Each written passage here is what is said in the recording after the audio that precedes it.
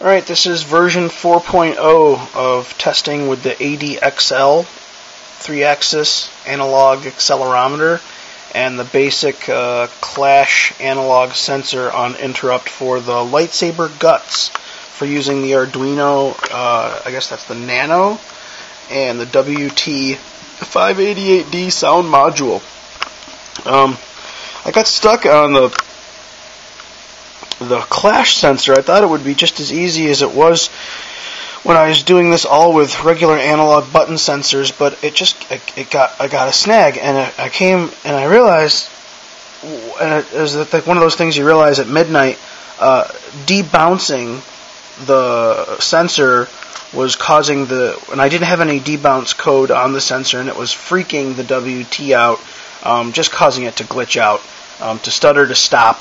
And it was a disaster, and I guess it never dawned on me to debounce the interrupt routine, the ISR, the interrupt service routine, and then I just was like, let's try figuring out how to debounce that, and lo and behold, one Google search, and here is some simple ISR debounce code, and it worked like a charm. And of course, you can adjust the debounce time just like the regular Arduino debounce switch tutorial.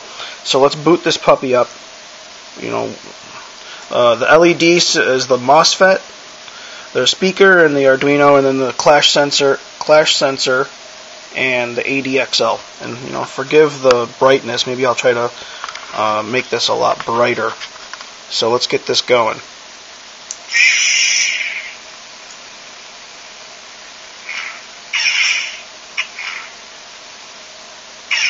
Oh, it's tweaking.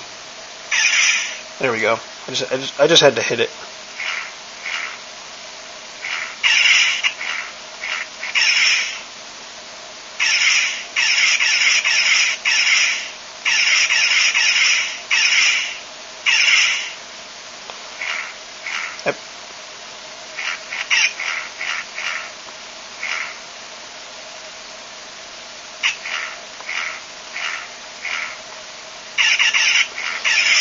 And that guy is loose right there, so there's a little thin wire in there, so I think it's tweaking the ground.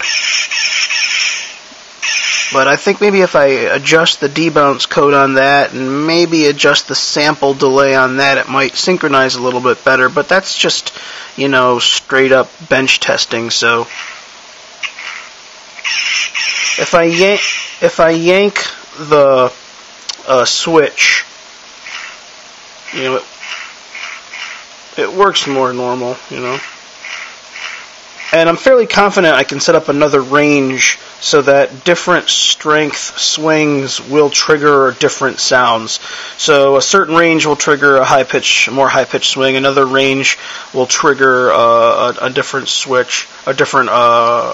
swing sound. So you can load up different swing sounds and just set up your range in the code, and I believe you can do that. So that'll be my next step, followed by synchronized choreographed motions, testing the accelerometer for yaws. So if you can rehearse it, you can just move on 2 axes or 1 axis and then choreograph different sounds, possibly by doing some laser deflection choreographed moves without another button.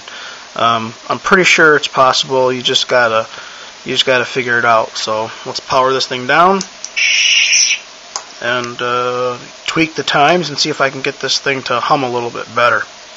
So I'd say it's pretty close to being ready to throw into another lightsaber and then maybe bash it around a bit.